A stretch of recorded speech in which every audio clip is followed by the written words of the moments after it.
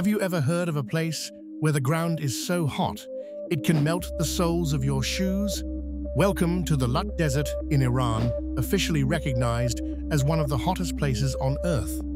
The desert's surface temperature can soar to an astonishing 159.3 degrees Fahrenheit, or 70.7 degrees Celsius, as recorded by NASA's satellite in 2005.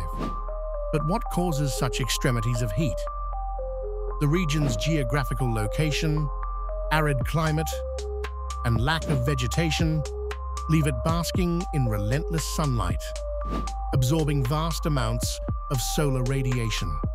The dark, rocky surface further intensifies the heat, creating conditions few living organisms can endure. Indeed, the Lut Desert stands as a stark reminder of nature's raw, unyielding power, pushing the boundaries of life itself.